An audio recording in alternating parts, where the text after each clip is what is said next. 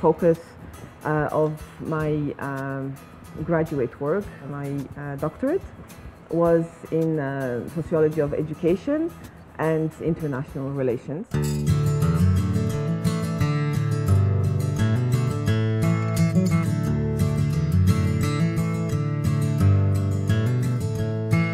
I met Elisa with her project. I got really passionate, and now it's 4 years and a half actually. Yeah, they got involved, and I'm the project officer for Italy, and I am a facilitator also for Funtasia programs. He buscado por mucho tiempo lo que iba de verdad a ser mi misión en la vida. Esto de encontrar algo que uniera a la cultura con el desarrollo social es algo que siempre sabía era un poco mi dirección.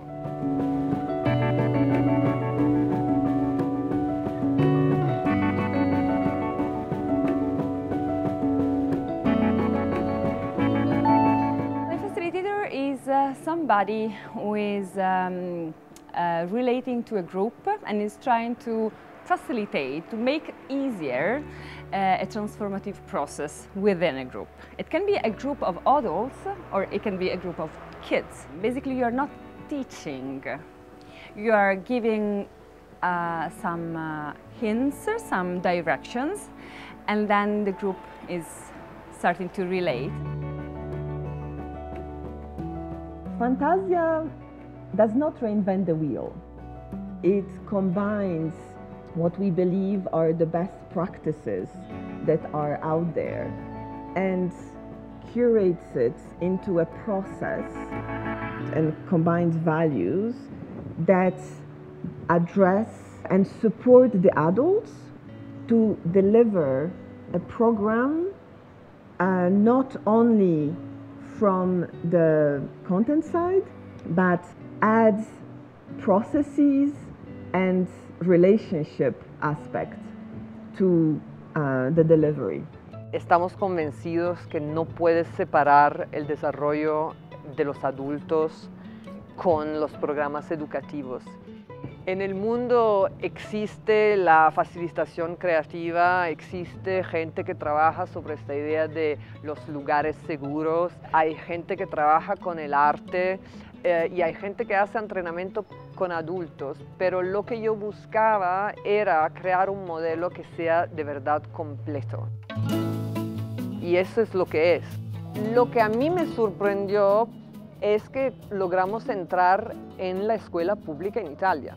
Nosotros utilizamos arte y lo que yo defino la educación comprehensive, la llamo, porque es una educación a 360 grados, jardinaje, nutrición, coding, las artes, salud. Utilizamos estas herramientas para desarrollar las competencias de vida. Cuando alguien va en una entrevista hoy de trabajo, sí le van a pedir, claro, sus diplomas y qué experiencia tiene en el específico trabajo que está ahí para hacer. Pero le van a preguntar también cómo usted se comporta cuando hay conflictos, cómo gestiona los conflictos. Well, it is compatible because it's complementary. We don't think that classical way of teaching as something wrong, but there is something missing. The life skills, they are not in the school, right? The life skills like building your self-confidence, building your self-awareness, believe, like trust yourself or trust somebody else. It's a paradox because those are qualities, capabilities that then you are asked to have when you're working, for example. When you will be employed, they're like, oh, how is the teamwork capabilities? And they're like, yeah, am I supposed to have a degree? The processes that we have incorporated in the approach are the big processes, the frameworks, let's say, as well. So from project-based learning, emotional learning, service learning, that kind of provide a guideline and an idea, provide ideas for the teachers.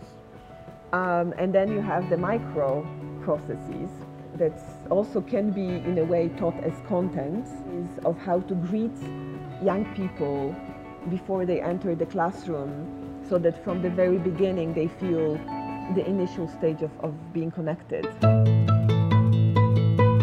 It is a philosophy in the sense that we have a combination of many important and solid theories that build basically the approach, but what we try to be is very practical. So whenever we go into school, we have very simple materials. All the activities are presented like games. For example, you can use plastic glasses, just to say, you know, like games, because we need to start again to use the imagination. The creativity is there, but we forget to take it out.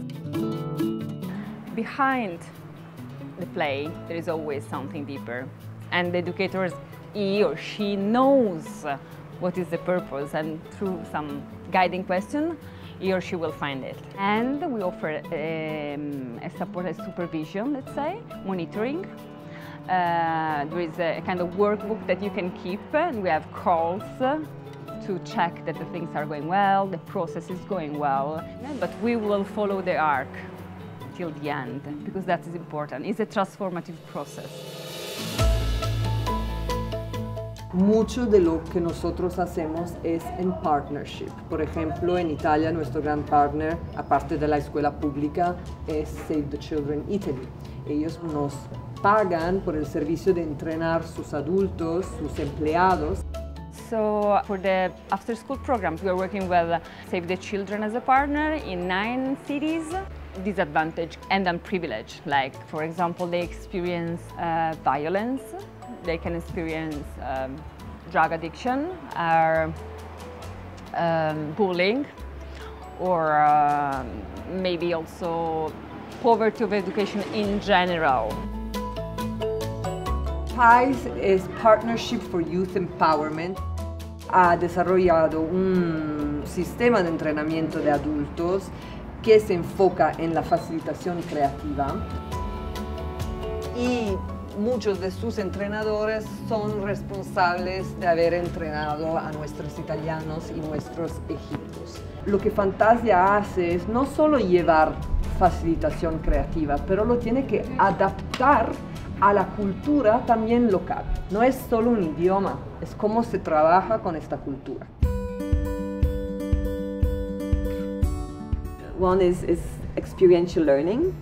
In the programs, everything we do is through hands-on learning. So basically learning by doing, minimizing the talking, to engage all your senses and to engage the body, to engage the mind, of course, but to learn something when you experience something.